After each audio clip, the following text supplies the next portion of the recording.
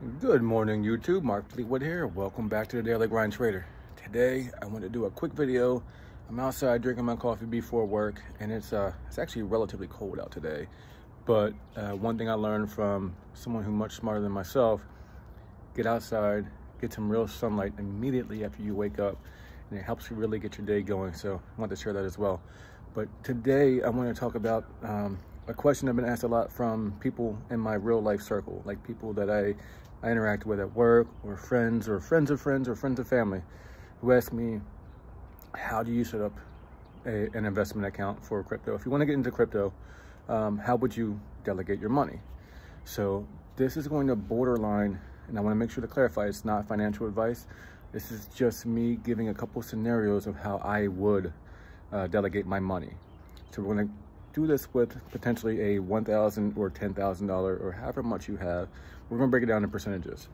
So a very conservative approach for me, a conservative approach would be 50% directly into Bitcoin. Hold that there. Take 25% and either put into Ethereum or XRP. These are both very high cap altcoins that will likely not fail anytime in the near future at all. So your money is safe 25% with Ethereum or XRP. Now you have two more 10% breakdowns. I would have one more high cap coin. Just a couple of suggestions would be Link, Matic, AVAX, something in that range, something in the 7 to 30 market cap range. Even something along the lines of Sol could go into that, and another 10% into the kind of a mid-tier range. XDC, XLM, HBAR, VeChain, any of those coins in that mid-tier range from 25 to 100. We'll go into that 10%. That leaves you with a 5% left over, and this is where it's going to be your low cap, high risk. Your 5%, something in the second or third page of CoinMarketCap. And again, you have to do your own due diligence with this and do your own research to find out which ones you want to choose. But I'm going to give a couple more examples. Something along the lines of a Raven coin, Moonbeam, Vulcan Forged. These are different coins that do different things. Raven is for real world assets. Glimmer, Moonbeam is a layer 1 for the Cosmos network, I believe. And Vulcan Forge is a gaming studio.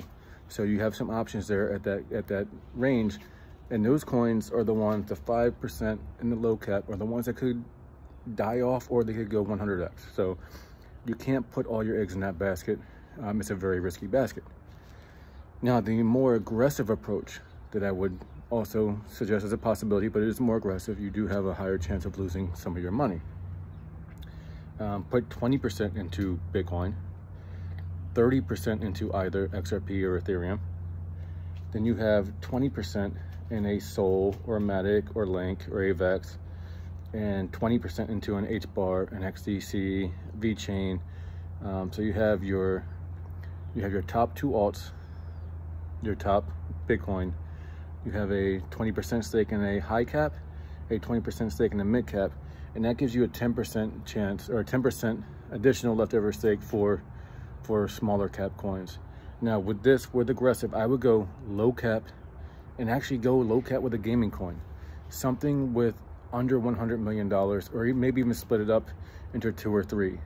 If you can take $300 into Star Atlas, Wilder, Cryo War, even some that might still be in a ICO or something, that money is the one. Those are the coins that could potentially 100 to 1000x, and you could potentially make all of your money and then some off of just one coin at $300.